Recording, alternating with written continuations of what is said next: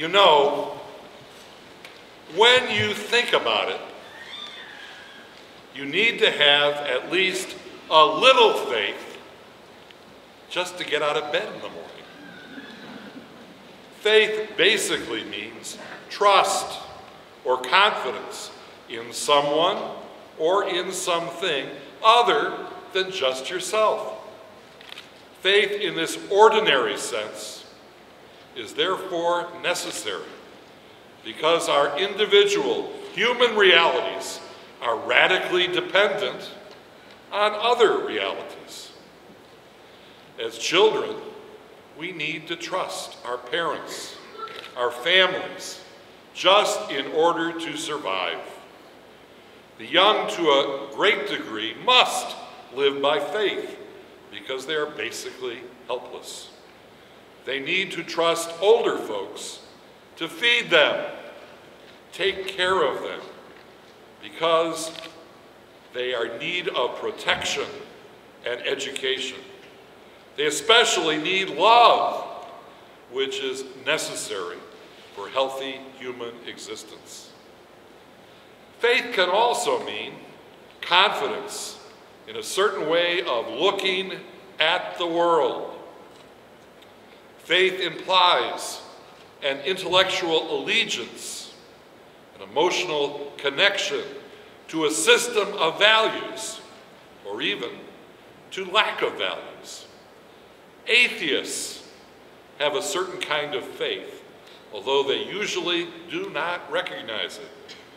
They may have an almost unshakable belief in nothing, and posit this conviction sometimes intolerantly, without much evidence, but often with a complete absence of doubt.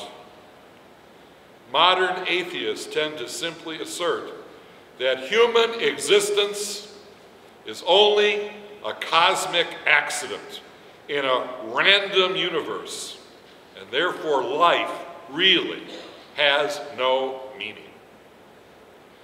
While St. Thomas Aquinas begins his extraordinary Summa Theologica with the great question, Utrum Deus sit, or, for those of you whose Latin vocabulary may have become a bit rusty, Thomas dares to ask whether or not there is a God.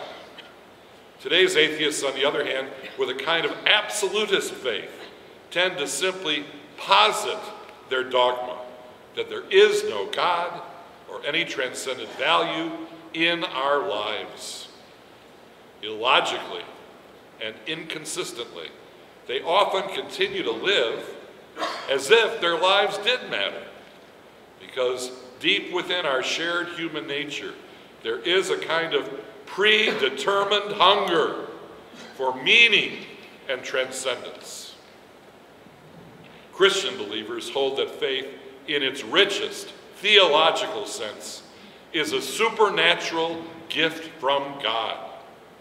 The three theological virtues of faith, hope, and charity are simply necessary for our salvation. As St. Paul taught the Thessalonians, remember your work of faith, your labor of love, and endurance in hope. All three of those necessary virtues are modes of relating. All three have God as their source, and all three are lived out in answer to God's invitation. They fundamentally define the relationship of finite humanity with the infinite God. Faith essentially says yes. Faith leads to deeper understanding. Faith freely assents to what God has so graciously revealed in Scripture and tradition. And after all, because God does know everything, to have faith in what God discloses is certainly not unreasonable. It is profoundly rational to believe in what the all-knowing God reveals. And while there are some moments in life when faith could be described as being blind. Catholic Christianity confidently asserts that God has given us minds that we may know him, hearts that we may love him, and strength that we may serve him. There are some truths that can only be fully understood by faith. But faith and reason are not incompatible. Faith and reason are intended by God to work together. Faith dramatically expands our horizons, giving us an open-ended framework that allows us to search and especially invites us to wonder.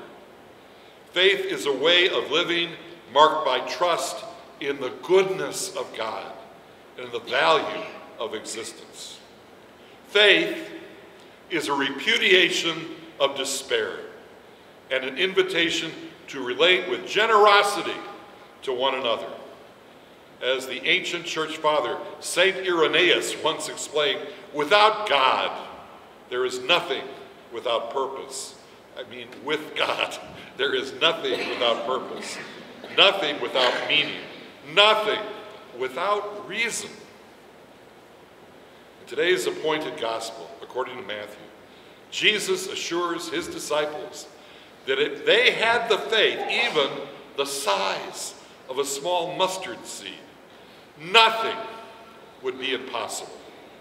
Here the Lord gives us an essential teaching. Faith connects us to God, who truly is almighty.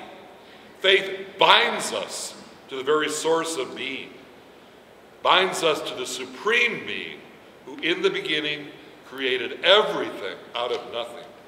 Faith plunges us into the awesome reality of God's great love that truly is without end.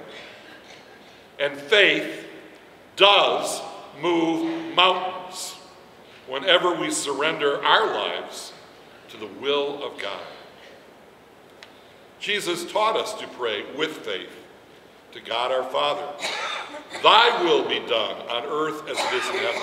Or just as he himself prayed, with the deepest possible faith in his Father, on the night before he died for us, he prayed, not my will, Father, but yours be done. And God powerfully answered his prayer. The Father strengthened him to endure his passion, and Christ's faith was gloriously vindicated when he rose up triumphant from the grave as the conqueror of sin and death. So, as Christians, we should not have the Lord's name on our lips and then try to live without faith. But if we make room for Christ, we become enriched beyond all compare.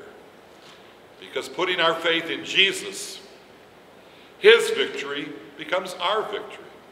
The battle was the Lord's, but the crown becomes ours. As the prophet Habakkuk teaches in today's first reading, the just man, because of his faith, shall live. Now, I am happy to know that many of you serve in a variety of ministries as teachers and administrators, as counselors and coaches, as sponsors and catechists.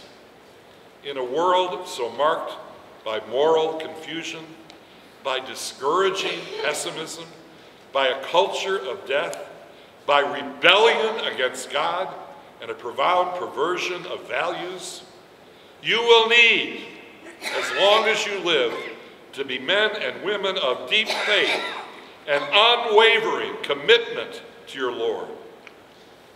Together with your priests and deacons, encouraged by the powerful witness of our many consecrated religious, filled with faith, hope, and charity, you will need to stand out in this world and not blend in.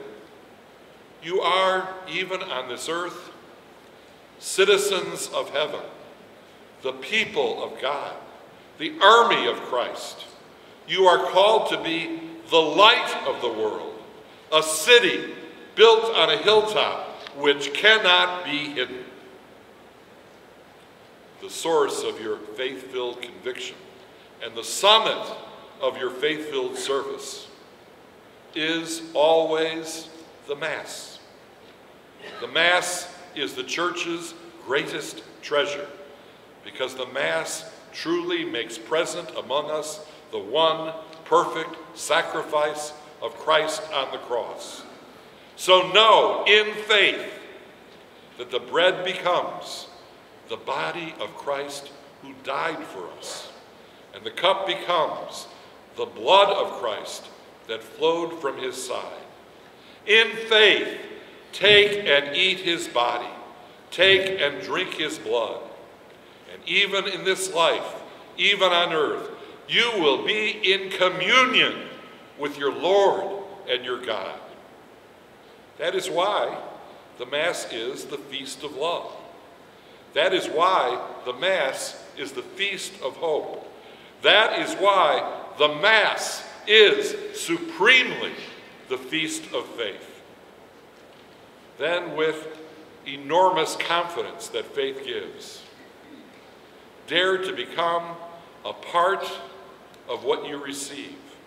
Actually become a part of Jesus Christ, who is our teacher, who is our high priest, who is our beginning and our ending, who is our Savior and our Lord, who is our God among us.